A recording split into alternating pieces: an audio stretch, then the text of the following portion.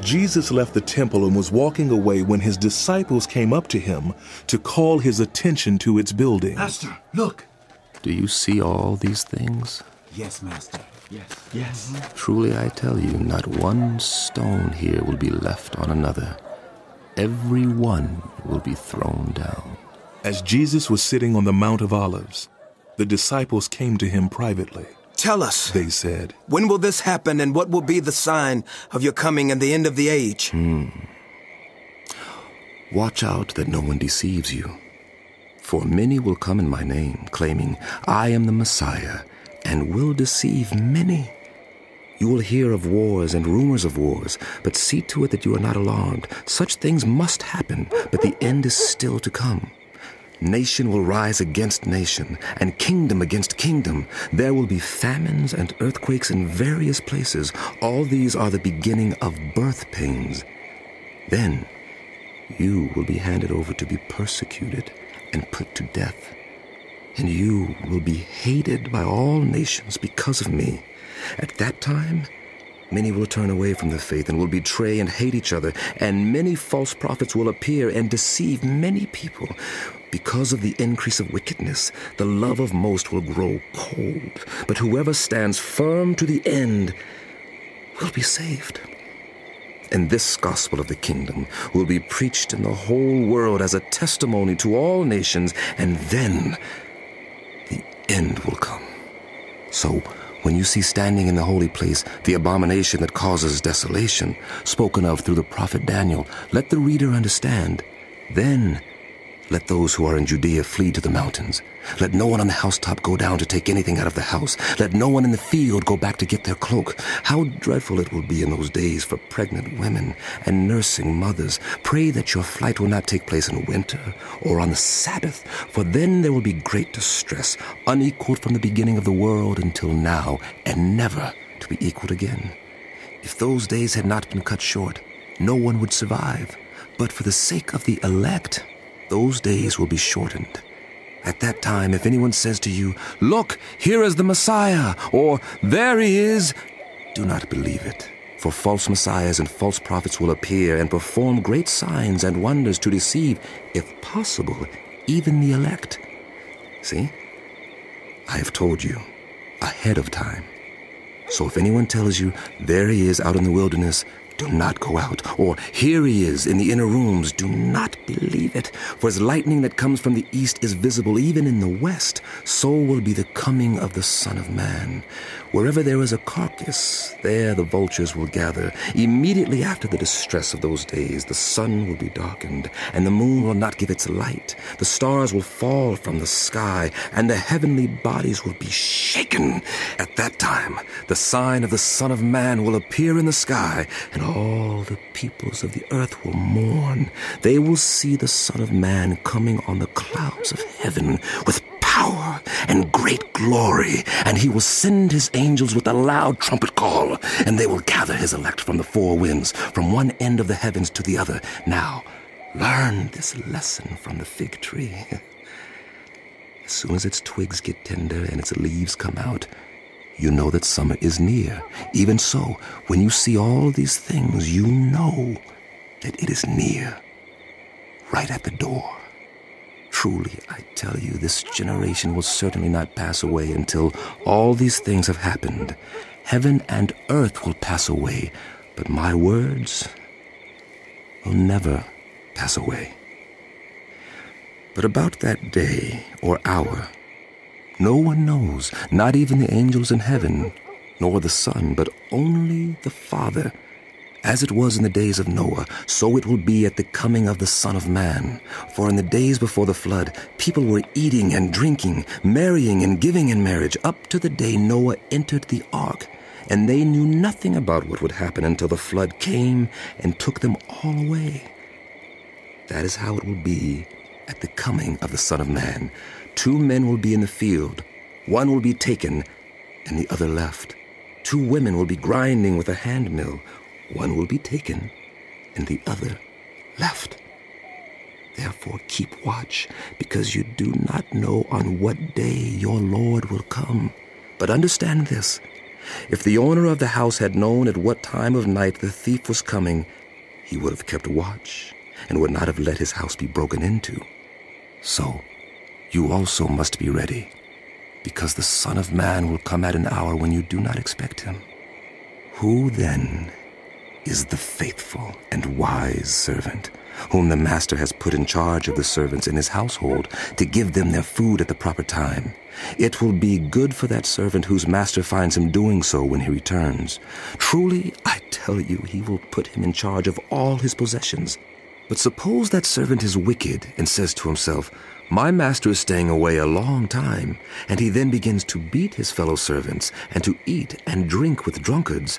The master of that servant will come on a day when he does not expect him, and at an hour he is not aware of. He will cut him to pieces and assign him a place with the hypocrites, where there will be weeping and gnashing of teeth. At that time, the kingdom of heaven will be like 10 virgins who took their lamps and went out to meet the bridegroom. 5 of them were foolish, and 5 were wise. The foolish ones took their lamps, but did not take any oil with them.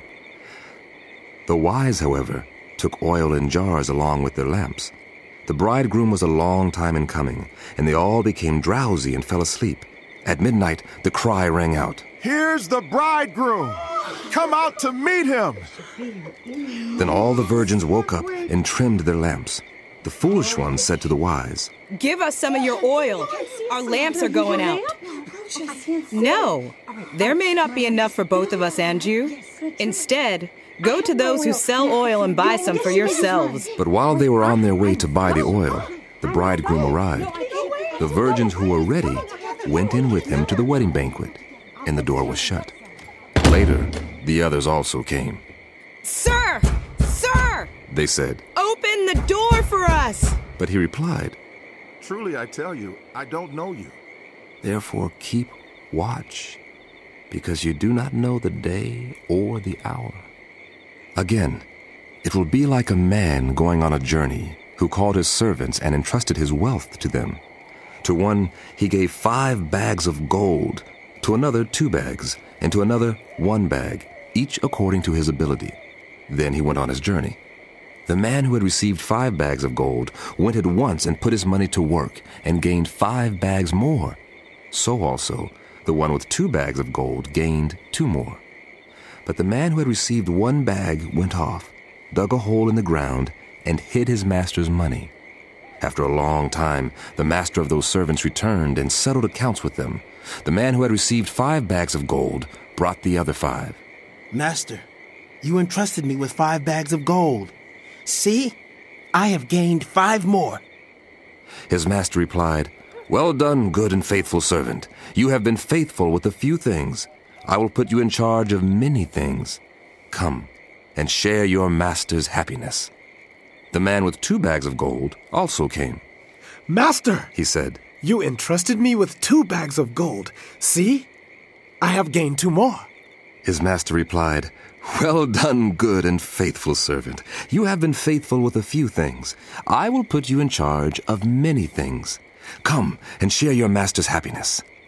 Then the man who had received 1 bag of gold came. "Master," he said, "I knew that you are a hard man, harvesting where you have not sown, and gathering where you have not scattered seed. So I was afraid and went out and hid your gold in the ground. See, here is what belongs to you." His master replied, "You wicked and lazy servant, so you knew that I harvest where I have not sown, and gather where I have not scattered seed. Well, then, you should have put my money on deposit with the bankers, so that when I returned I would have received it back with interest. Take the bag of gold from him, and give it to the one who has 10 bags. For those who have will be given more, and they will have in abundance. As for those who do not have, even what they have will be taken from them. And throw that worthless servant outside into the darkness, where there will be weeping and gnashing of teeth. When the Son of Man comes in his glory, and all the angels with him, he will sit on his glorious throne. All the nations will be gathered before him, and he will separate the people one from another, as a shepherd separates the sheep from the goats. He will put the sheep on his right and the goats on his left.